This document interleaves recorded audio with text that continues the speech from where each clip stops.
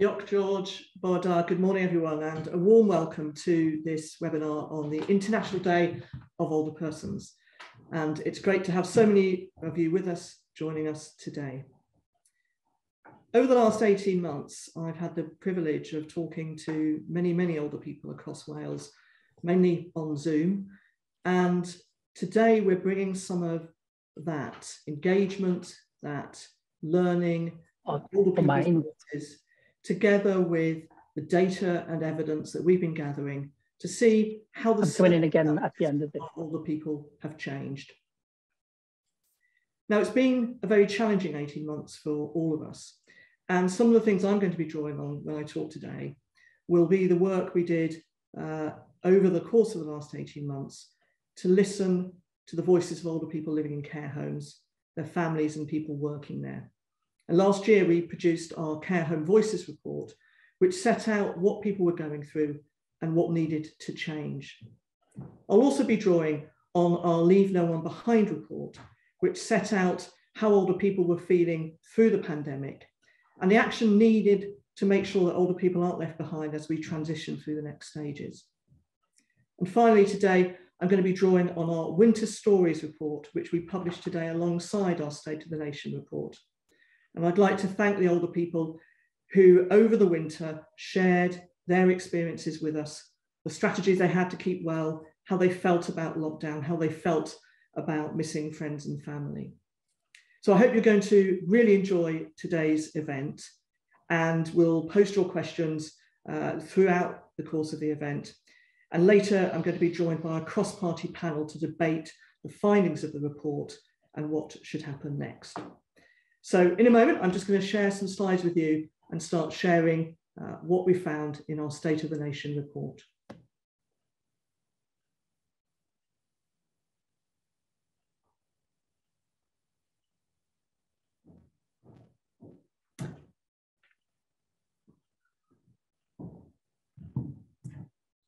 So I'm going to start with digital inclusion.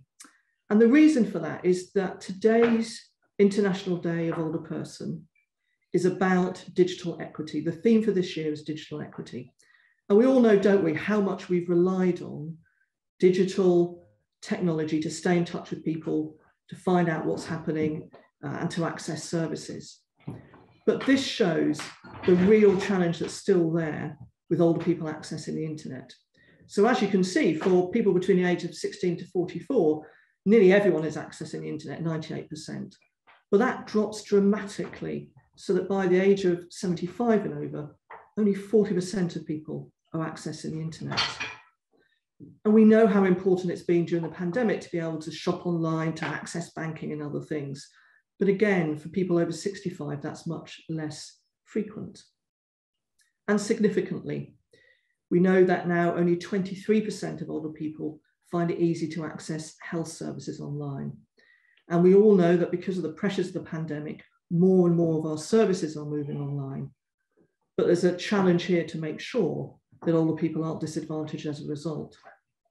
So this is one of the reasons why in the next few weeks, I'm going to be publishing guidance to health boards and local authorities to remind them of their responsibilities, both to help ensure that older people can access their services online by supporting them to learn how to get online, but also making sure that if people are not digitally connected, they're not disadvantaged and can still access things another way, by telephone, for example.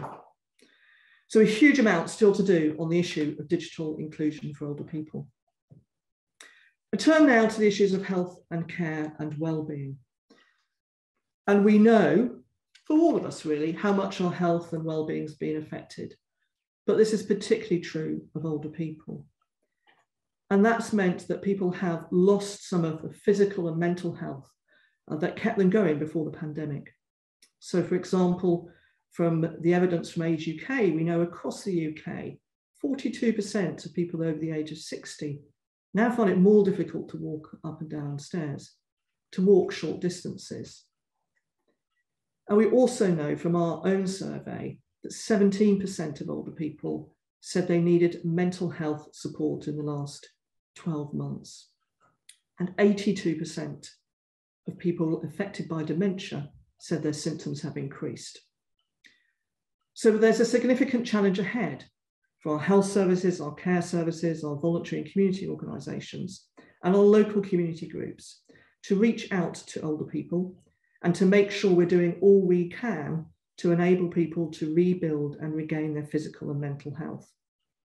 And I've been working with Age Cymru, with the Welsh Council for Voluntary Action and others to put proposals forward to Welsh Government for significant investment, particularly in the voluntary and community sector, to be able to reach those people who desperately need that health support, but also desperately need support with their mental health as well. And we also found through our work that 91,000 older people in Wales are now consistently lonely. So there's not a passing loneliness. This is something that is deep-rooted and long-lasting. And that can be very difficult to break out of, but it also can be incredibly damaging for one's health and well-being. So it just shows the urgency of action to reach out to people who are feeling lonely. Now, many of you will know that one of my priorities as Commissioner is to work to stop the abuse of older people. And we know that 1 in 5 older people experience some form of abuse. So in Wales, that's around 170,000 older people. I've been really encouraged by the work I've been doing with over 30 organisations across Wales, including the police forces, the NHS social care, specialist advice organisations, and domestic abuse organisations. And we've been doing a huge amount to raise awareness of abuse, to let older people know where to get help and support, and to start getting the evidence that for too long has been missing. And just as an example, at the moment, the England and Wales Crime Survey does not collect data on older people over the age of 74 who experience domestic abuse. It's as if they're invisible. Now, because of our efforts and the efforts of other organisations, that's going to change. And by 2023, we will begin to get evidence of all ages of older people who experience abuse. So it just shows not just the importance of the data that's there, but the importance of understanding where the gaps in data are and making sure that those are filled so that we get the evidence that's needed. Now, in the polling we did for our State of the Nation report, some of the findings I found truly shocking.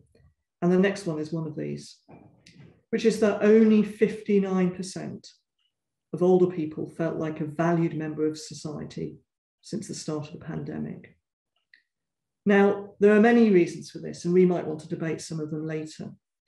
But we know that ageist language in the media and the press can make you feel that you don't count, that you're not worth. And I've also found from discussions with older people over the last 18 months, people have said they felt invisible.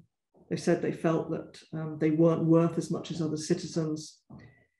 And this is surely a key area for us to challenge.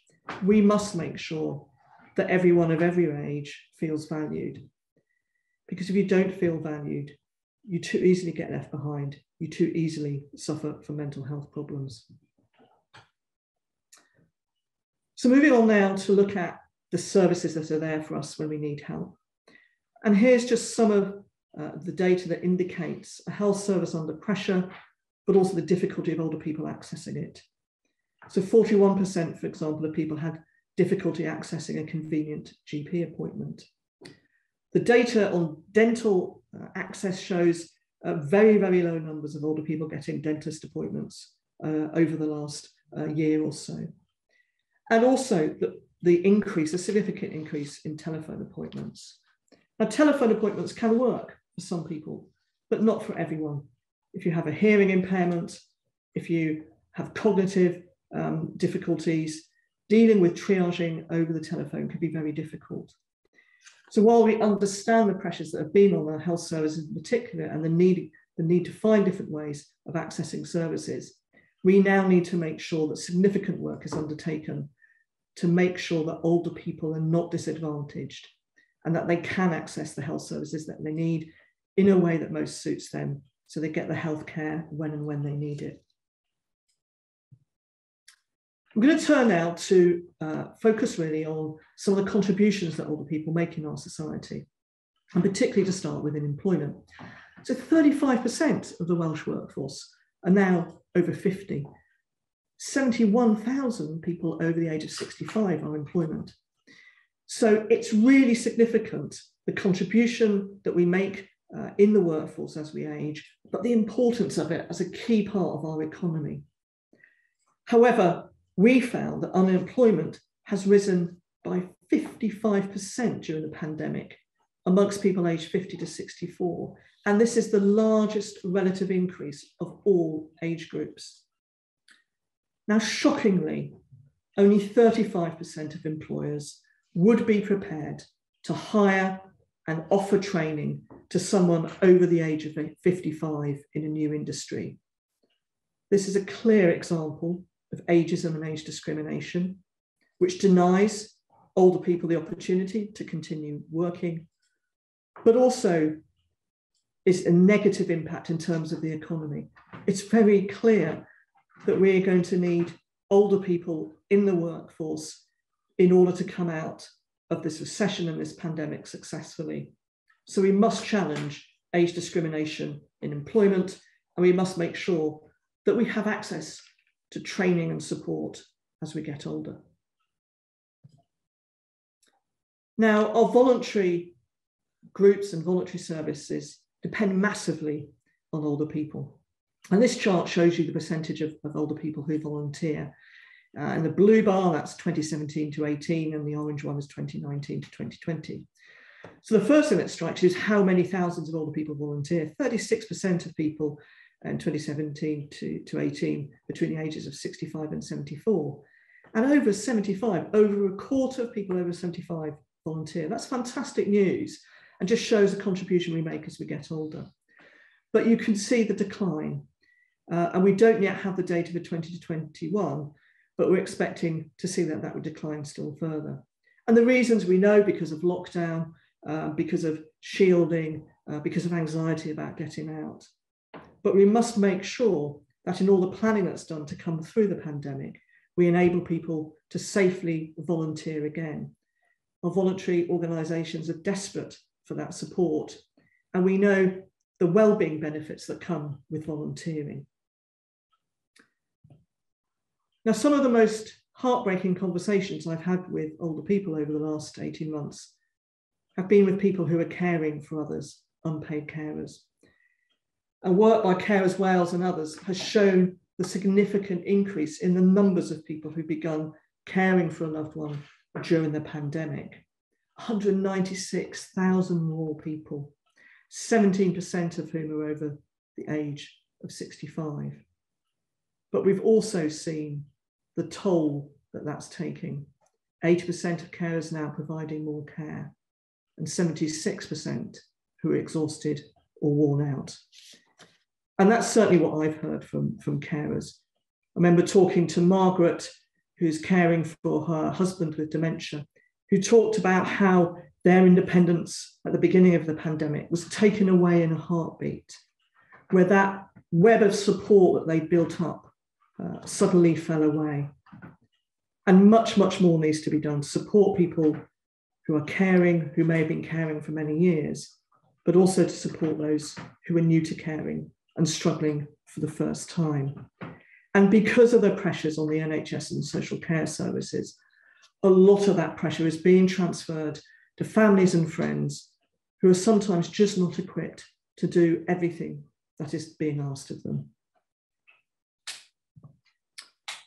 I want to touch now on the issue of poverty, and to start really by a look back to 1994, because we were getting a success story about declining numbers of older people in poverty.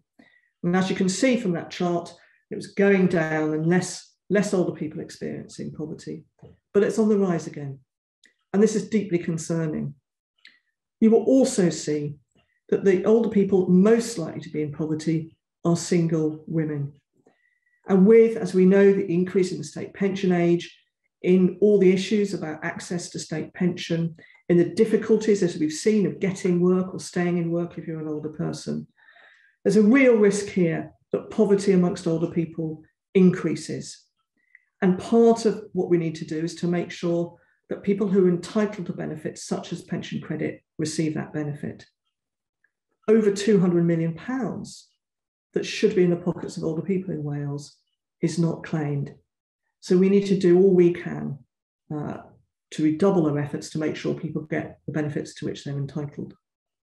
And we know recently, don't we, of the rises in energy costs, of the difficulty in the energy market, and already 67,000 older people are in fuel poverty. And there's a risk that that rises if no action is taken. I want to turn now to some of the more positive findings from our work. And this is, to start with, around intergenerational solidarity, the connections that we have across the ages that are benefiting all of us. And during the first lockdown, 24% of people reported they made new connections with different age groups in their local community. And many of those thought those relationships would continue. And that's something to build on. We know that one of the ways to tackle ageism, one of the ways to tackle stereotypes between generations, is to bring people together. So as we come through this pandemic and as we're able to regain some of our normal life, we need to make sure that those opportunities to bring generations together are not lost. And one of the quotes that struck me from our Winter Stories report was from Frances, who talked about what it was like not seeing children around anymore. And she just said, I'm sad not to see children and younger people and children around. And this makes me wonder, how are they all doing? And we've all had that experience of being cut off from people during lockdown. So it's so important we come together as we come, hopefully, out the other side. And I also want to touch on this sense of community and optimism that's there. 73% of people over the age of 65 say they have a sense of community, compared to just 56% of 16 to 44-year-olds. And that's a really strong finding, and we need to hold on to that. So one of the pieces of work I'm doing is working with local authorities and others to develop age-friendly communities, to make sure that there are no barriers to people of any age getting out and about, doing things that matter to them. And I'm pleased to say more and more local authorities are now joining that work. And that's given us an opportunity to build on this sense of community. And really positively, 80% of older people that I surveyed said they were positive about the future. So how can we harness that feeling of positivity, make sure that we can go forward together, meeting the challenges that we've outlined, the very real challenges that we face, the very urgent action that is needed, but also doing so with a sense of optimism and hope and building on that coming together that we've seen. So as I go forward and work with my team, we'll be wanting to build a future where older people are valued, where rights are upheld, and no one is left behind. Thank you. Diolch yn fawr.